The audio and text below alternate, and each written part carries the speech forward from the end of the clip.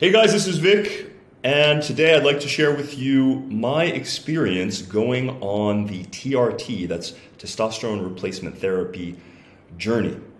And obligatory disclaimer, I'm not a doctor. This is not medical advice, certainly of any kind, or advice of any kind, period. This is simply me sharing my experience, and also with the caveat that it's still early days. It's been about 4.5 months since I started using testosterone in arguably therapeutic doses. And what I would like to share specifically today are the before and after effects that I've noticed, and kind of not getting into the technicalities of blood work or dosing protocol or any of that stuff.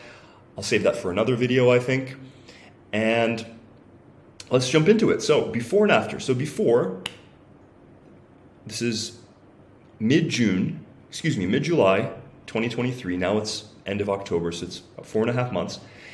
And I started at, we're going to start with the physical effects first. I started at 94 kgs, and I had quite a nice little belly happening. Like I was still strong, still had a good amount of muscle on me, but I had kind of this stubborn belly fat that had accumulated over the past probably year that just wouldn't come off. And it was kind of obnoxious, right? And cutting carbs and all of that kind of thing wasn't really helping too much. And now, so that's the before. The after is now I'm about 101 kgs and my abs are starting to come through. So not only did I gain about 7, depends on the day, depends on the weight, right? But let's say between 5 to 7 kgs of lean muscle mass in, just a little over 4 months. But I've also lost body fat. I've lost visceral adiposity. And so I'm starting to look pretty good, I think. And I have gotten comments from friends, people in the gym saying, hey, Vic, you're looking big, you're looking really strong. So that feels good, obviously, to see the result of my hard work in the gym. And I really should mention on that point that the only thing I changed was adding the testosterone, right? Basically everything else that I used to do, or that I was doing before rather, has stayed the same, right? So diet, sleep, exercise, going out into nature, stress management, all of those things. I had tried my best to dial those in prior to going in the direction of testosterone, right? Like this was kind of not a last resort, but this was like, I tried everything else. I threw the kitchen sink at myself and was still feeling like I was plateauing on my lifting. Energy was kind of flagging. Brain fog, there was, all sorts of things that I just felt, okay, I'm doing everything that I can, but it's not having the desired effect. Maybe it's testosterone, maybe it's not. And my attitude at the time was, fuck it, let me just go on it. And if it doesn't work for me, I'll just come off. I'll do the post cycle therapy. I'll do all the proper things you're supposed to do when you stop using testosterone abruptly, if you want to restart your natural testosterone production. And so that was my mindset at the time, was let's give it a shot. Maybe it'll fix some things. Maybe I'll feel better. Maybe it won't. And then, okay, no harm done, hopefully. And I'll just return to my baseline.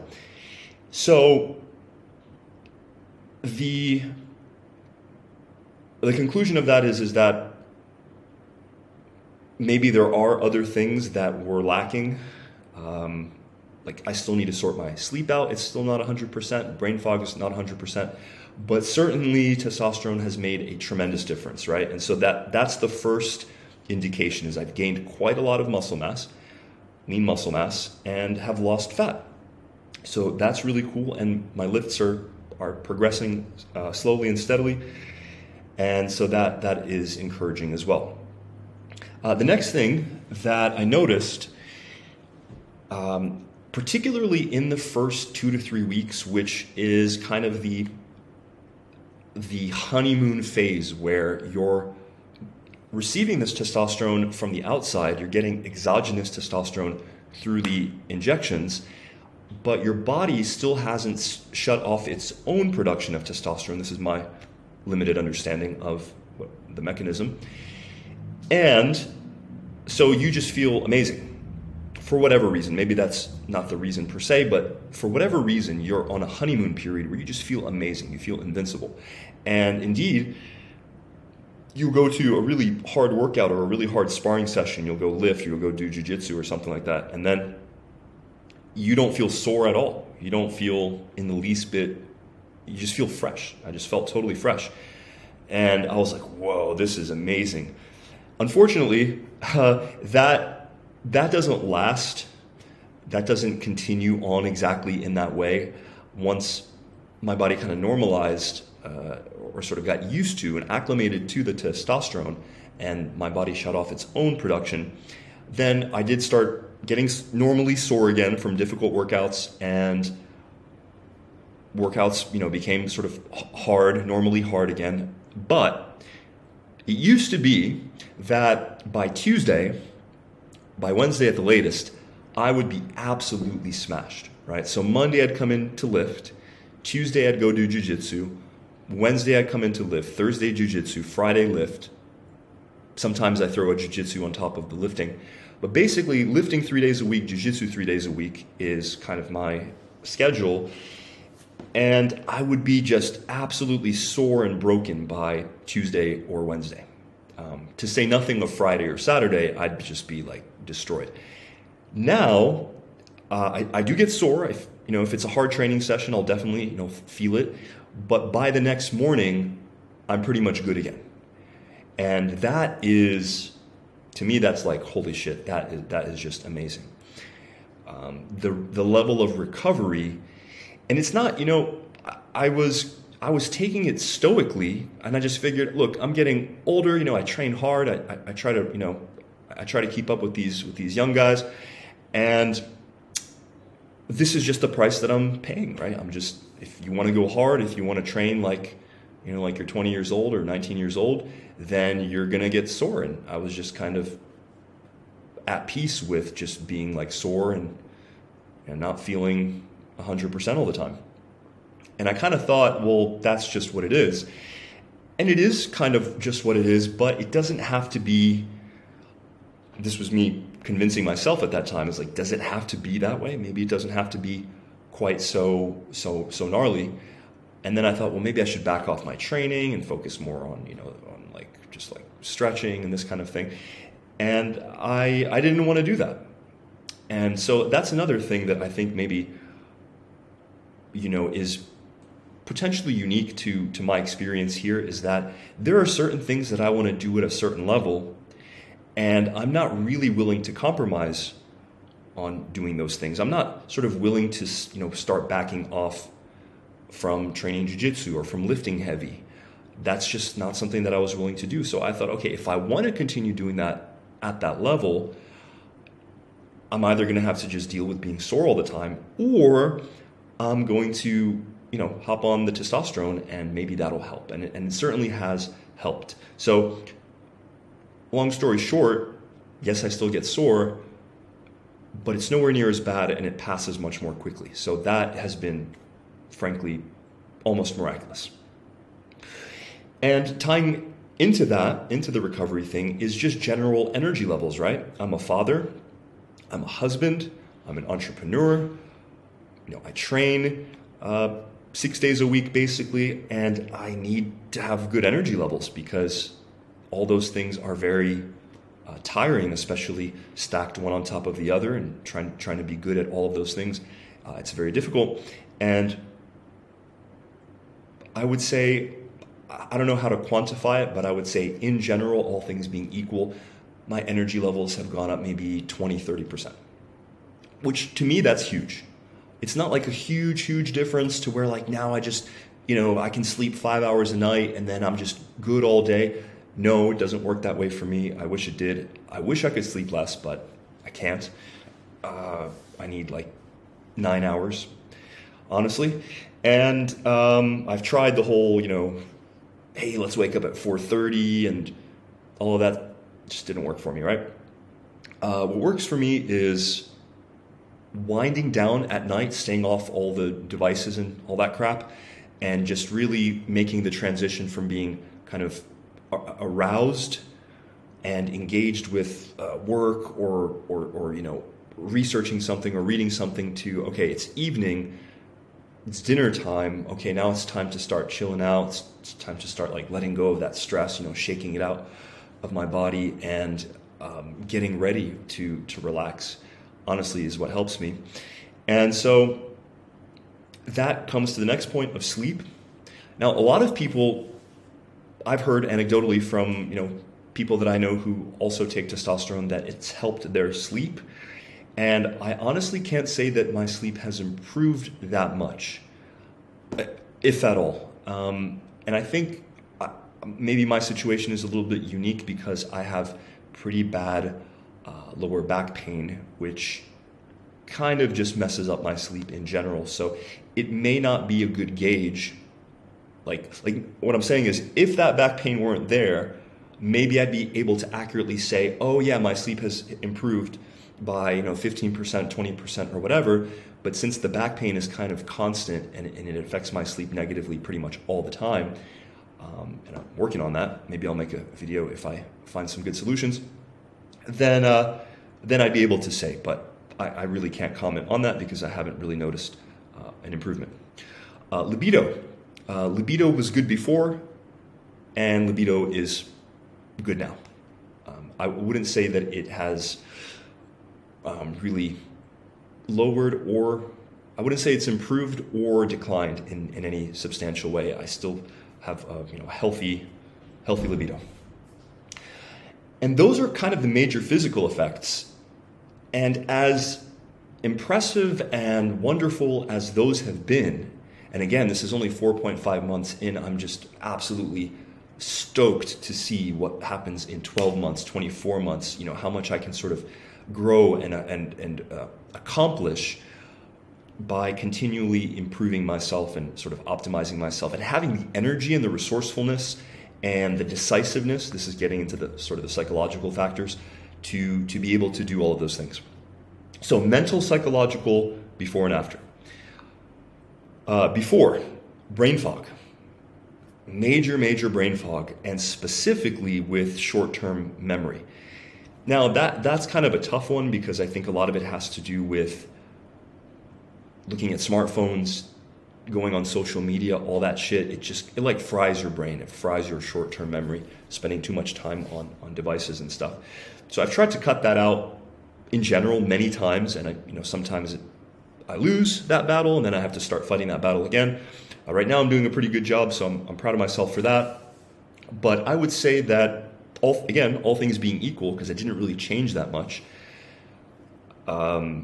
is definitely brain fog has lifted to a considerable degree.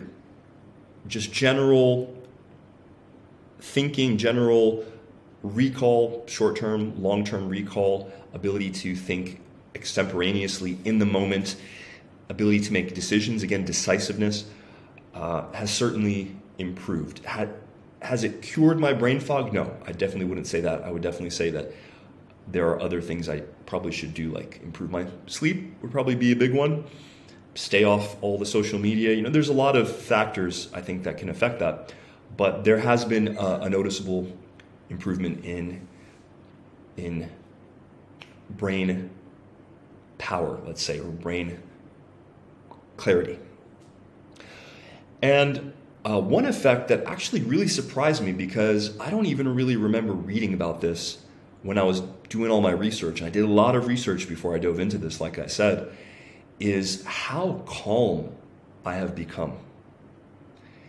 And this is maybe my favorite, effect, if you want to call it that. My favorite thing is being able to, for the most part, walk into any situation, be in any social environment, work scenario, relationship scenario, whatever is the thing, and whatever is the level of stress involved, it kind of rolls off my back, or I handle it, let's say, with a sense of calm and equanimity that maybe I did, maybe I didn't have before, but certainly subjectively it feels easier to handle things, and a sort of like a resilience to where it's not that I don't feel stressed, of course I do, or that things don't bother me or whatever, or frustrate me, of course they do, but when those things happen, it just doesn't penetrate quite as deeply.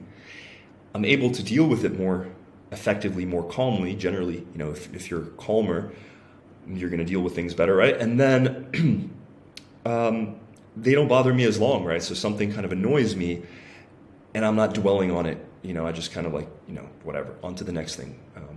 What's next on the agenda? And that has been really wonderful for me, because I think, and this is kind of coming into the other psychological effects, maybe they all stem from this one root parent effect, if you will. I would classify it as a reduction in neuroticism. And some people, are more neurotic. Some people are less neurotic. I think I have tended most of my life to be on the more neurotic side of things, meaning more overthinking, more sort of, social anxiety, just, worrying needlessly about things. And that has subsided substantially. I wouldn't say it was too bad. I mean, maybe to the outside observer, they wouldn't sort of like interacting with me, they wouldn't think, oh, Vic has a neurotic temperament or something like that. Or maybe they would, I don't know. But again, subjectively, just how it feels to be in my own body and in my own brain and going through life, I don't feel like it sort of triggers this neurotic way of thinking. And the kind of the manifestation of that is more decisiveness, which is nice, obviously, to make decisions more quickly, hopefully more intelligently as well. I don't know. But another one that kind of surprised me, I think also stemming from the reduced neuroticism, is a greater extroversion. So just a greater desire and interest in engaging with other people, in engaging with groups and the tribe, and sort of being in the hierarchy and competing in the hierarchy. It's just, whatever sort of introverted tendencies that I have, I still have them. I still enjoy being alone, and do find it to be somewhat tiring to be in a lot of social interactions, but I kind of crave social interactions more now. I look forward to like going to the gym and talking to people and seeing all the social dynamics unfold and being part of it. It's just a lot more appealing to me now, and for no reason that I can really discern, other than perhaps, if I had to speculate why that might be, is maybe because as your testosterone goes up as a man, that you're sort of more inclined to compete in the dominance hierarchy, which involves engaging in the dominance hierarchy, seeing who the players are, formulating a strategy, if you want to look at it in sort of a Machiavellian way. But let's say if we look at it in a less cynical, through a less cynical prism, it's just that I want to talk to people. I want to engage with people, have a chat, have a laugh. And sure, I did that before, but now it just comes a little bit more naturally. And again, that's something that I was not expecting, and that has been a very pleasant surprise. So that covers, I think, the physical and mental effects that I had in my notes here. And I will say my final point here is that there are some side effects that I've experienced. So I'll share those side effects briefly. And one side effect is I've had quite a bad outbreak of acne on my back, kind of along the up and down the sides of my back. And it's not terrible. It's not like so bad to where like they pop or hurt or something. It just looks a little bit unsightly.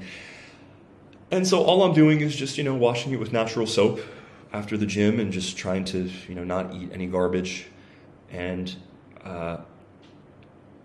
would I like it to not be there? Yes. But is it kind of a deal breaker for me? Not at all. Not at all. And so the other side effect is that my testicles have shrunk, which is what happens when you take testosterone from the outside. Is your testicles stop producing testosterone, and therefore they're not in use, and therefore they start to atrophy to some degree. For some people, it's quite a lot. For some people, it's negligible. I would say my balls shrunk maybe like 20%. Not really a big deal for me. And honestly, when it comes to grappling, doing jiu-jitsu, it's kind of nice to not have like your balls in the way, and you're just sort of a little bit more. I'm not joking. It really is kind of nice for them to sort of be a little bit less conspicuous. And related to that as well is my semen volume has gone down slightly, so that's also kind of makes sense that your balls aren't sort of working, they're not online, and so you're going to be producing less semen volume, although I understand that a lot of semen volume I think is produced by the prostate gland.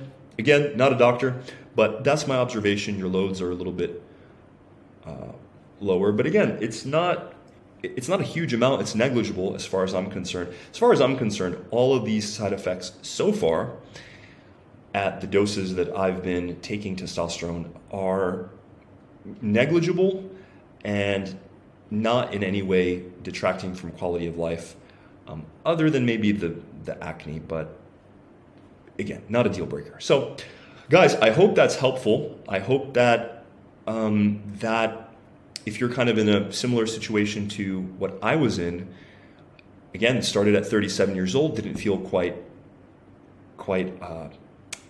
myself, didn't feel quite optimized.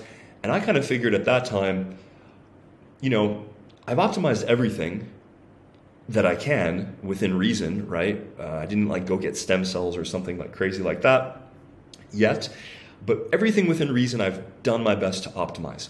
Still not feeling great. Okay, fuck it. Let me get on testosterone. If it doesn't work out, I'll come off it in sort of the best way that I know how, do the post-cycle therapy, all of that kind of thing.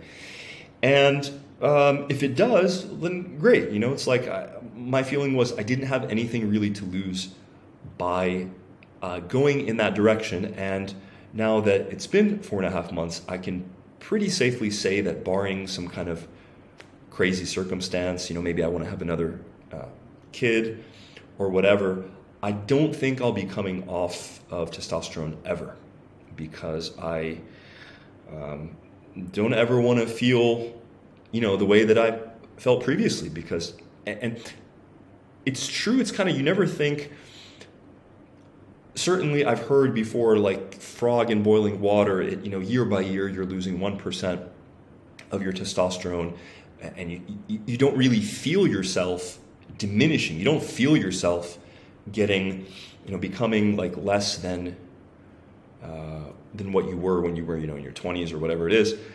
And I didn't. I kind of started feeling my age at 33. I started feeling a little bit more run down, after workouts, that kind of thing, a little sleepier after lunch, just a little more brain fog. And I thought, well, I'm getting a bit older, and this is just what happens. And I wasn't willing to. That wasn't okay for me. It wasn't okay for me because I want to continue training hard. I want to continue lifting heavy weights. I want to continue improving my lifts. I want to continue training jiu-jitsu and improving in jiu-jitsu and training hard and competing. And for me, that meant getting some chemical assistance. So it wasn't even, just to give you a final bit of context, it wasn't even like, oh, I'm not feeling great, let me hop on testosterone to replace my testosterone. It was that as well, but it was almost just, no, I want to operate at just a crazy high level, and I know that at some point I'm going to need to be on testosterone in order for that to happen. And now that I've sort of been there, and again, it's early days, I'm sure I'll be making an update video in 12 months, 24 months. Maybe I'll have some new insights. Maybe I'll change my mind on some things. For sure, probably I will. But I'm just not okay with sort of deteriorating and becoming a lesser version of myself. And if that means that I don't live as long, or that, you know, I incur some kind of consequences as a result of that, I'd rather live a great quality of life and live fewer years than, you know, live into old age as a decrepit, sort of useless milquetoast version of myself. So, guys, if you have any questions, feel free to pop it in the comments. I'm not selling anything. I'm not selling fucking coaching. I'm not linking, you know, there's no affiliate links to some TRT lab or any of that shit. This is just me wanting to help other people, because honestly, I should have gotten on probably 10 years ago, is what I now realize. And maybe some of you guys are in a similar position and you're considering it, and maybe this is of some value and service to you. I hope it is, and I'll see you guys next time.